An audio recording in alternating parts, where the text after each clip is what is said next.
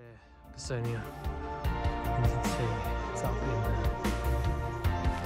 the casuarinas here. I'm gonna get out of here. It's kind of creepy in here. There's casuarina groves. We have rainbow in the sky. I'm not sure what it is. That's strange.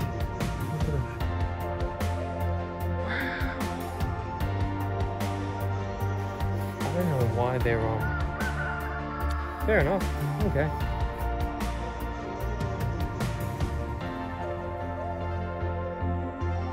There's something you don't see every day. That is a bookshelf in a tree.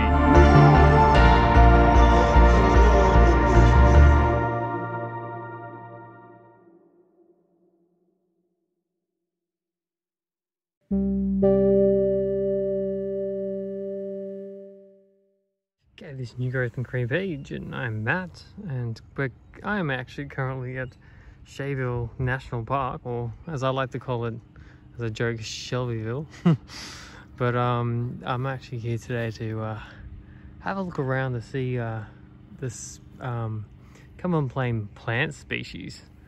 Apparently there's over 100 something, I can't even remember the number, but there's over 100 plants that actually are found here on the on this national park, on this area. So here where we are is sort of the start of the place where there was, through the 60s, it was actually earlier than that, there was actually a migrant camp back in the day. Before that, it was actually a farm for a long time.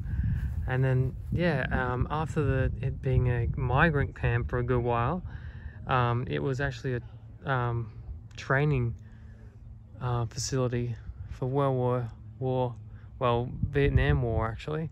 So they trained men that would go into Vietnam. And then this is one example of one of the huts here that they have. But yeah, they have this would have been the central headquarters, now run by the national parks. Yeah, this was a canteen and an SAR hut in front of us. So that was 1949 to 1946. This was a migrant accommodation center. Provided obviously food for the migrants here, and probably was used for storage afterwards for when they were doing the training here. We're gonna go get into it, and we're gonna have a look at around Scheyville National Park. I'll take you around and see if we can find some plants. There is actually a target plant today. There's a lagoon here that is actually north of us, and I'm gonna go there and see. There's apparently a Utricularia species that's there that can only be found there, so it's a very rare plant. I managed to track it down in this book that I got. I'll show it to you later. We're gonna have a look at that, the lagoon, and we're gonna have a look around for anything that might be rare around here, because there are a few species that are found nowhere else in Sydney, being this a last sort of reserve for some of the Cumberland plain plants. So we'll get into that, and yeah, anyway, we'll have a look around. Check it out today. There's a lagoon today, and it's kind of north of here that we're going to check out, and it's apparently really rich in plants, but there is a Utricularia species that I want to check out, and it's also another rare, very rare, could be extinct plant that could be around here. There was a plant that was extinct here, but yeah, we're going to try to get that Utricularia species.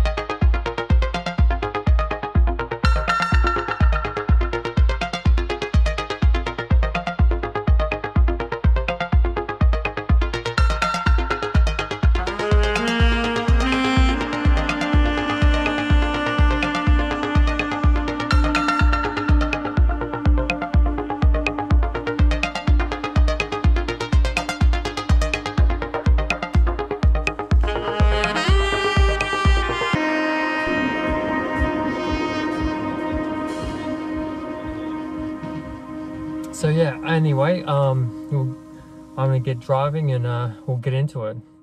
All right, bye. See you soon. Hopefully you stay with me. Please stay with me. Bye. So I've travelled here to the lagoon. As you can see, it's a well-preserved area. We got sort of sorry about that. We sort of got alluvial soils around here, so they're ancient soils that have occurred when there was rising in this area. They're due to weathering, and so we got particularly clay soils. When it rains, it gets wet. I just passed the school class and just come down here to go have a look at the lagoon, so that was nice. Yeah, I'm wearing my hat. It's a bit warm today. We'll see if we can see any different species. You can see there's some really old trees, eucalyptus species. There's melaleucas along here, and fortunately you get a lot of blackberry around here. You do get blackberry around here, but you also get a lot of privet. If you see my War on Weeds video, which I'm probably going to do another video on, that was a good video on weeds. My camera's just falling down. And here we go. Here's the lagoon here. Wow. I didn't think it was this big. On the map, it doesn't look that big. Oh, that is big. Wow.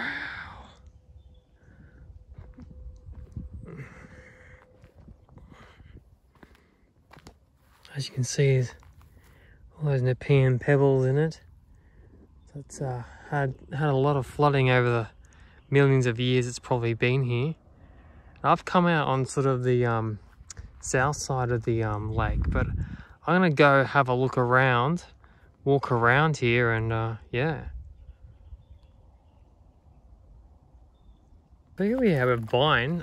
It's really close to the bank here, but we have got some casuarinas all around, but we have this vine. This is Besonia stramina, and it's actually usually a temperate rainforest sort of plant.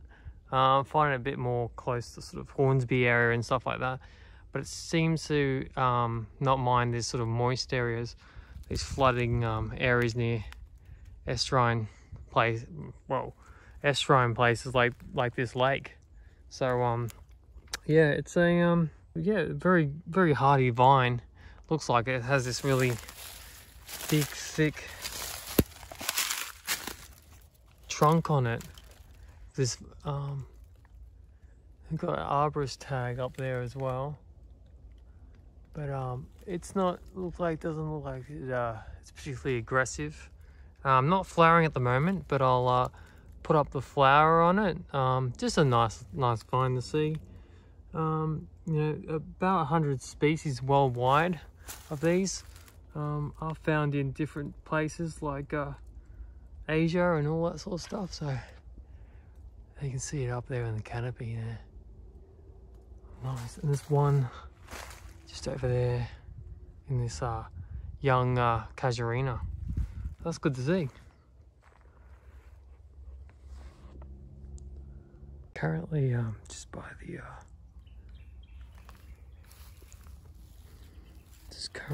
the edge here, there used to be what looks to be a old boardwalk here.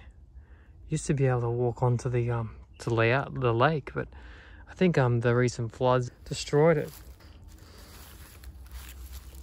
Got something down here. It's Asteraceae, possibly. I'm not exactly sure on what that is. Very serrated leaf, but symmetrical. So it kind of gives you a clue on what it is. There's a few of it here, but there's also all this reed species as well. And here's a species of what looks to be like a sedge Not exactly sure on the species, but I can put it up there. She's got all this. I am looking for this Utricularia, which has been spotted in the area.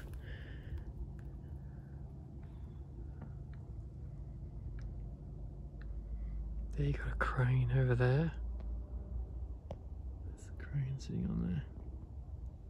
It's quite a calm day. A lot of mud. I'm not going to go too far in there, but just interesting. Yeah, so we've got all these reeds here. I just went on this little boardwalk they've got, so that stops from any compaction happening. But you can see there's a really important area because it actually provides a lot, these reeds, for birds, reptiles, insects, amphibians, all that sort of stuff. Not a lot of water at the moment, but usually there will be water once we get a bit of rain. We did get some rain the other day, but it wasn't enough to sort of get everything going. Everything's quite dry at the moment. I'm currently running out of time. I haven't seen anything stand out yet here. So anyway, press on.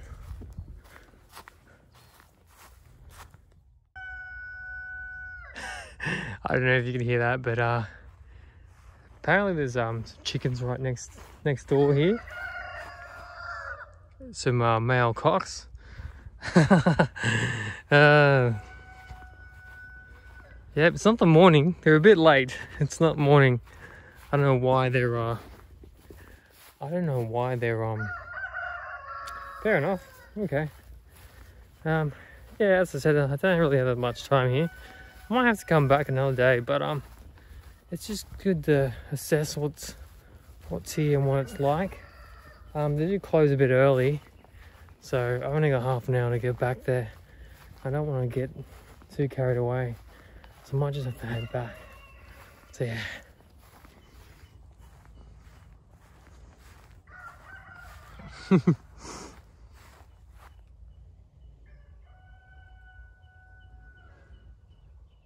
So here's the book that got me on the trail to come here in this lagoon, and it's Rare Bushland of Western Sydney, and it's a pretty good book. It goes into like all the different types of areas where you're going to find these plants, and it talks about individual places like Blacktown, Camden, all these places around Sydney. So there's a lot of cotula around that invasive species, but there is one plant that's glossogyne.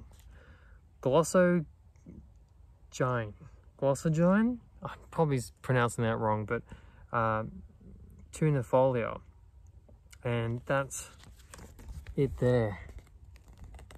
That's it. That's what we're looking for. It's probably not going to be flowering at this time, but I was just hoping it was going to be here, even if it's just a plant. So that's one of the things that we're looking for. And then that carnivorous plant, that bladderwort, supposedly that's here as well. So we'll have to go check that out as well. So anyway, we'll keep moving on. I was just having a look at my book, just seeing if I didn't miss anything. I'm pretty sure that was member of the Asteraceae family before, but not exactly for sure, but I'll put it in.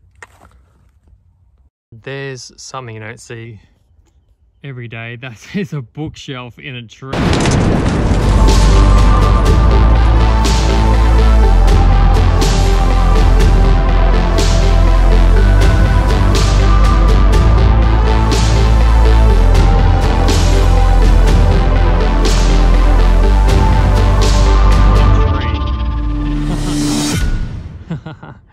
Oh, the floods, it must have been crazy down here, because that's what, nearly 10 meters high up there.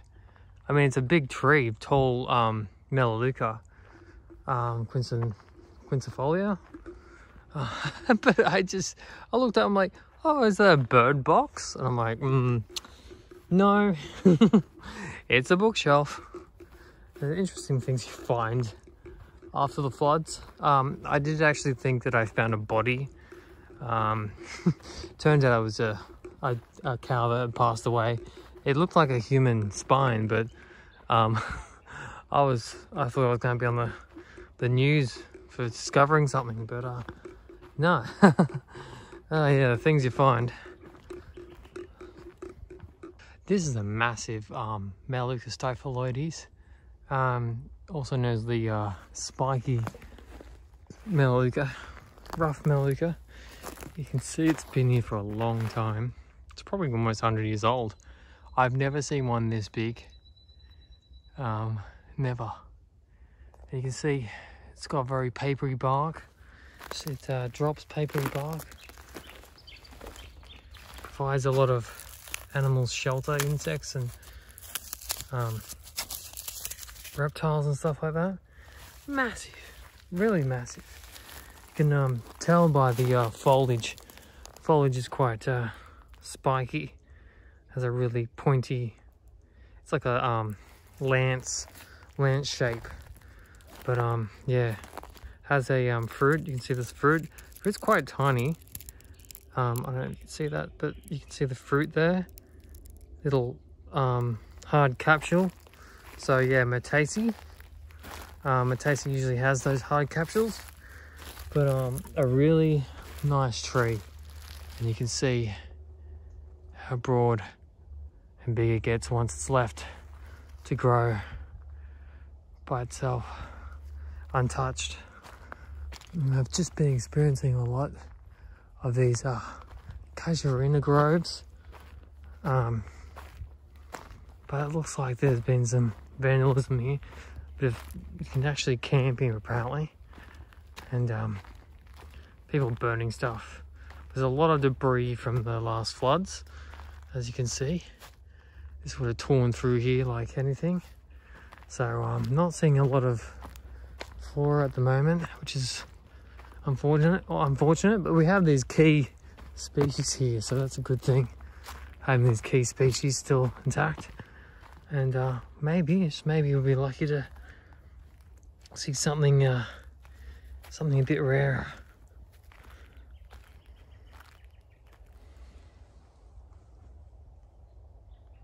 This is example of small leaf privet. Now it's a very invasive species, come from Asia. It was brought to be a hedge. I think some people still use it as a hedge still. But as you can see, it's completely blanked out. Its ground is, the casuarinas are fine. They can grow up, but every understory plant has been smothered and makes these dark, impenetrable barriers and light barriers for any smaller species down the bottom there. And you can see there's some natives that have just failed. They're kind of choking out the rest of it. What's this? Some sort of box. Some sort of box there. But yeah, it's very thick here now. I think there's another big giant Melaleuca just there. You can see the big trunk. But it's a shame. You can see all the little seedlings on the ground here of the privet. And they have these berries that are quite delectable for birds. I don't know if they taste any good for them, but that's how they spread. The birds take them, eat them, poop them out, and then they fall and then they germinate again. As you can see, they germinate pretty quickly. So they do have some things to do here at the national park to keep on top of this privet.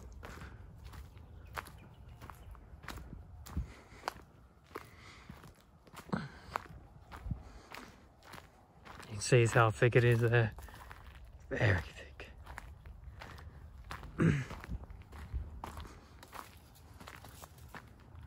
Here's this Parsonia species. You can see, apparently, well, as you can see, the juvenile leaves are quite different.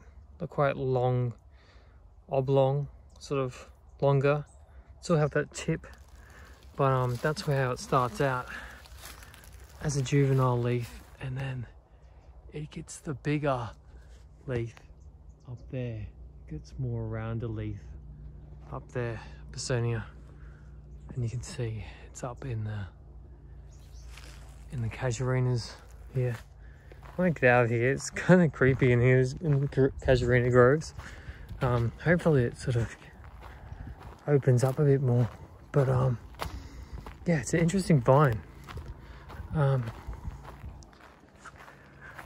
we go. There's the adult leaf. It's just a much bigger version of itself. Kind of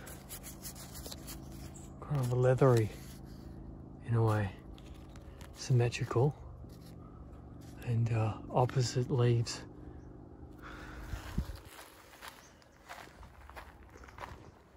I feel like I'm in the Blair Witch Project. There's a guy there with a walking cane, scared the hell out of me. It's like, did I scare you? He's like, yeah, he was really quiet and you came out of nowhere.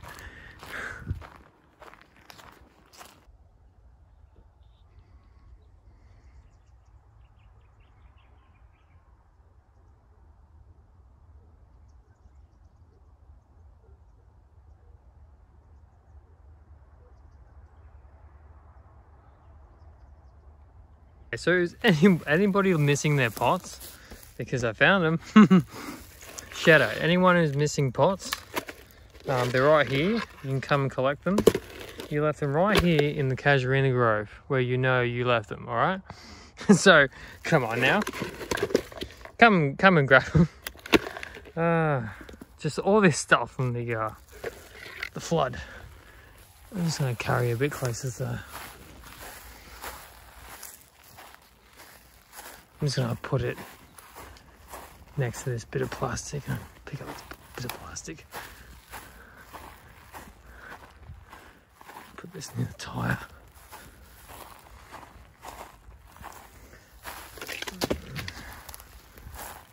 Pick up this plastic bag.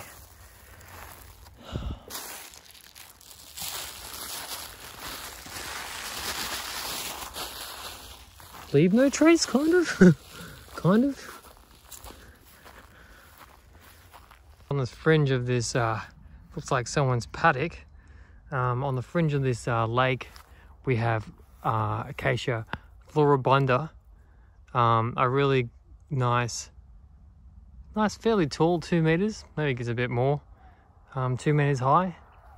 But it's flowering at the moment. I'm pretty sure it's floribunda.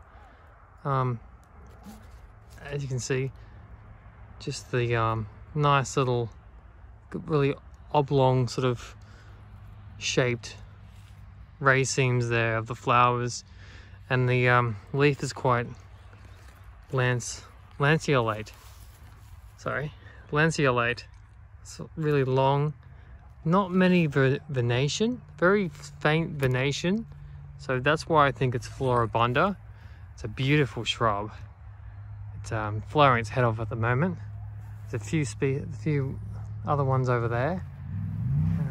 Here we go. There you go. Really nice wattle. Very common in the Cumberland Plain. So it's not anything rare, but it's nice to see. Come across this teepee. It's got you know, all the accommodations of what someone could have. You know, if you're looking for a house, this is perfect. It's got its own little ceiling tray that's outside as well. That's cool. Looks pretty cool. They've used the casuarina leaves. It's full of legit house bra. Pretty cool. So we're coming to the north side of the lake here, the lagoon, I should say. But haven't been seeing much. We just saw that acacia.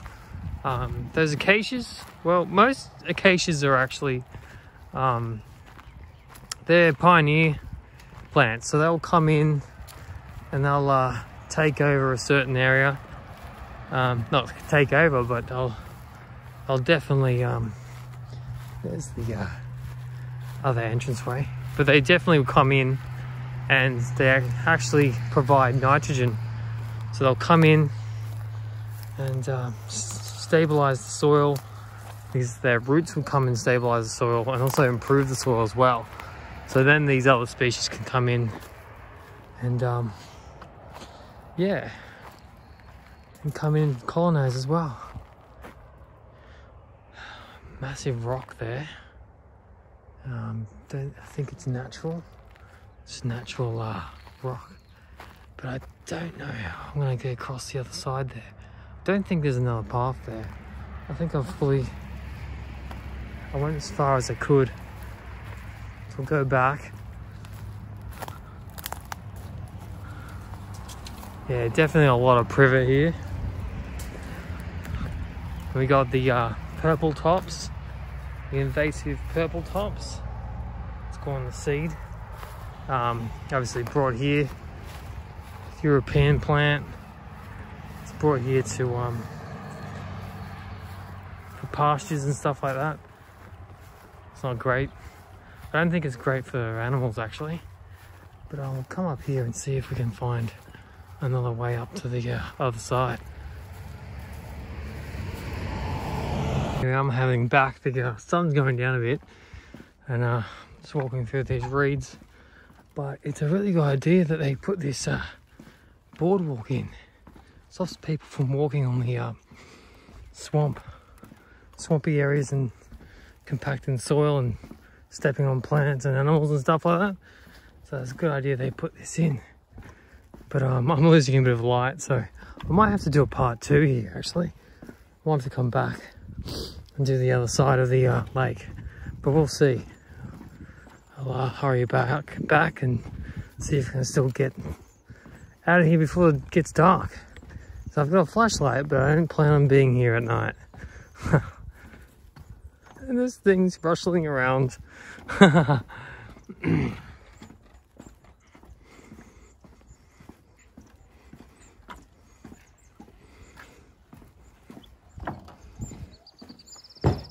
Weird rainbow in the sky. I'm not sure what that is. That's strange. Some sort of something going on there. That's incredible. Hello, duckies. Some European duck there, just hanging out. Anyway, I didn't find that plant. Good to have a look around here. Yeah, I'm in the car now, and I'm a little bit tired and a little bit hungry too. So I'm going out to the movies tonight. So I'm gonna go see a movie. And so yeah. Anyway, I hope you liked this little video of the lake, lagoon, I should say. And yeah, definitely like and subscribe if you haven't already. But if you like hiking, if you like, sorry, I turned my car on. I'm multitasker. If you like these videos, make sure you hit that like button, and you can get more of these videos. It encourages me to make more, and I'm happy to bring them to you. Bring you like a better relationship with plants and the environment around us and all that sort of stuff. So I like coming out here. And anyway, I'm gonna head off now, and I hope you have an awesome time watching this video. I'm out, so goodbye. Bye.